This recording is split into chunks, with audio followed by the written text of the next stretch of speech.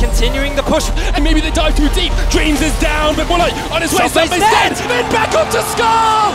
I cannot believe it. He's there. Crownshot's down, and the TP comes in, and Rogue stole the game away from SK. They just haven't found their form yet.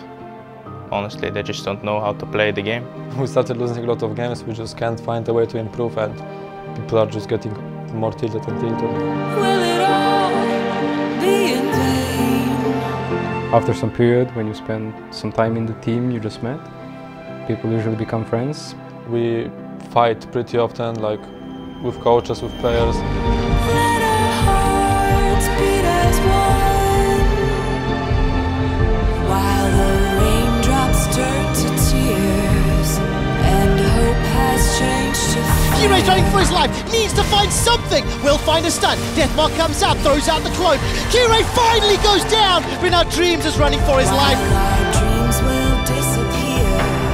Can you see the end is near? When I came in summer to play for SK, it was really unusual to notice the way the environment worked in the team, personally. If you're having so many issues and you still don't fix them, and you still get losses after losses and after losses, then probably like there's something really wrong. For sure we need somebody that can stick us all together and make us on the same page, but so far I don't think it will happen.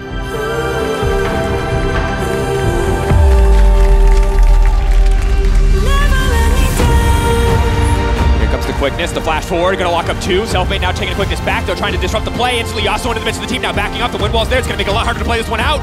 TP coming in from behind. Bubba has interrupted the TP. Dream now on the retreat. Period has been taken out, and this is going from bad to worse for SK Gaming. Sakura with a massive ult, a big pop-off, but there's no follow-up here. The gold card will connect. Selfmade on the retreat. SK are getting torn apart. They bit off more than they can chew, and in the fight that they pick, they die. Okay, we are the worst, but the better teams than us have like 1 or 2 more wins. So it's for sure not impossible to make playoffs, but it will be really hard. And if we don't improve our practice, it will go only worse.